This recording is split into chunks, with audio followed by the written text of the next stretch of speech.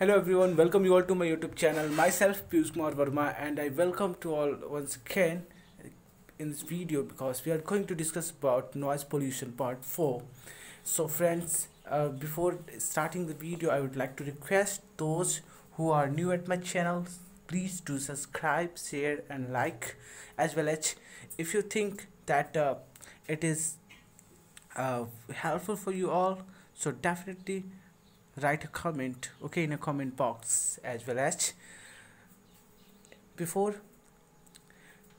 watching this video, I would also suggest you please go through the video description link where I have shared the previous noise pollution parts, part 1, part 2 and part 3, okay, from where you can check out and you can watch the previously videos that I have made on noise pollution. Okay, so let us start. Today what we are going to discuss is noise level indices. So what is noise level indices? So different noise level indices which are used to explain noise based on loudness, pitch, exposures and duration of noise. So the first one which we will cover is equivalent noise level, means it's continuous A weighted sound that is equivalent in terms of noise energy content to the usual actual fluctuating noise levels existing at the location over the observation period.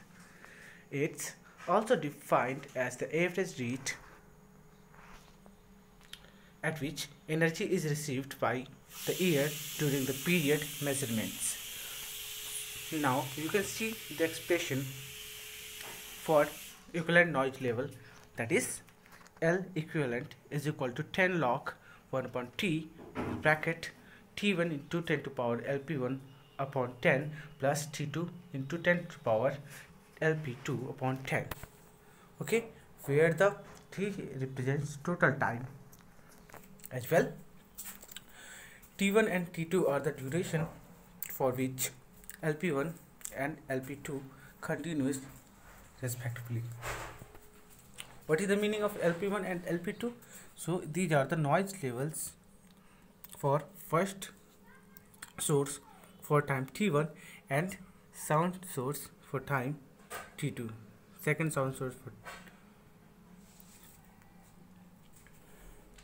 Now we shall talk about the percentile levels, means Ln values in noise. So Ln means where n may be anything from 1 to 99 is that noise level exceeded for n% of the measurement time. So by definition of percentile, L1 must be greater than or equal to L2, which must be greater than or equal to L3, etc. So it is often the case that only a few Ln values are ever used. So for example, how Ln values look in graphical format I have shown you, and you can see in the graphical format, guys. So this is your value of sound level in decibel, and this is the time, okay, in minutes. So what is the graph? So graph you can see, okay.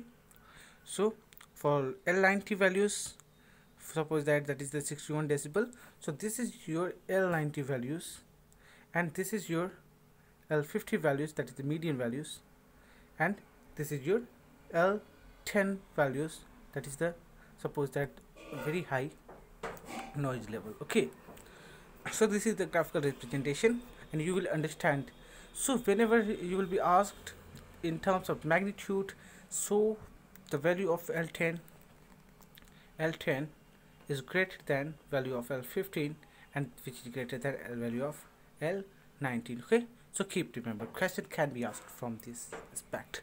Okay, so now to see it forward, so let us discuss in detail about the L10, L90 or L15. So L90 is the frequently taken as the LP of the background level. So L10, L90 is often used to give a quantitative measures as to the speed or how choppy the sound was. The second point you can see L10 is the noise level exceeded for 10% of the time of measurement duration. This is often used to give an indication of upper limit of fluctuating noise, such as that form from road traffic. And the third point you will see L50 is the noise level exceeded for 50% of the measurement duration. It is the time which can also be say it is the middle point and has been incorporated in some American community noise assessment and even in Indian terms. Okay.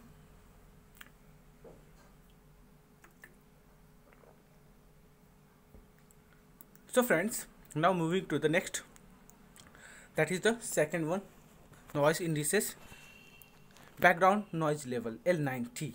So I have already discussed about this, but still I repeat, when assessing the environmental noise, it is essentially or generally useful to establish what the general background noise level is in the area.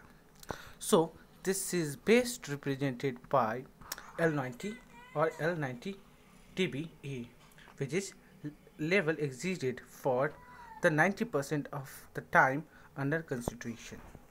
So now next noise indices, that is correlated noise levels or LCN.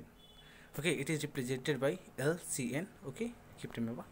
So it is used to incorporate nuisance value of the sound, and correction are applied to measured noise level to make allowance for some of the factors which ignores the person's reaction to the noise. Okay. So the next noise indices, that is noise pollution level. So what is noise pollution level, guys? So it is used mainly in commercial areas. So it can be calculated by this expression, and the expression is LNP is equal to L equivalent plus 0.56 to standard deviation. Okay, the unit for noise pollution level, keep remember, is in decibel. Okay, so what is the LEQ? So LEQ is equivalent noise level and SD is standard deviation. So friends, one point you should note, whenever we have been given a question like to find the thickness of the insulator or noise barrier. Okay, so in any question, so for that you should apply this formula, and this formula is R is equal to 10 log P1 upon P2. So when we are going to apply, when if there is to find the thickness of a noise barrier, this formula should be used. And what is the meaning of capital R? So capital R is equal to thickness of insulator or noise barrier. Okay, and P1 and P2 are the sound pressure levels at the source side and opposite side. Okay, and the ratio of P1 upon P2 is called either transmission ratio or transmission coefficient. Now the next indices is noise number indices, that is NNI. It is used for aircraft noise based on combined effects of loudness, we can say, individual aircraft and number of flights during the specified period. How will we calculate NNI, noise number indices? So with the help of this expression, NNI is equal to LPN plus 15 log 10 base and N minus 80. Okay, this formula is used for finding noise number indices, where LPN is logarithmic average of the maximum perceived level attained, and finally the Mach number, that is the last. The ratio of the speed of aircraft to the sound is called Mach number, and the Mach number allows to define flight regimes which comprehensively affects.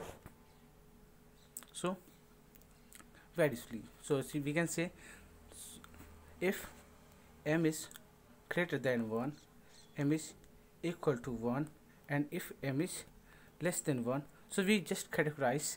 If it is greater than 1, that is the condition of very we can say the speed of sound is normally 332 meter per second.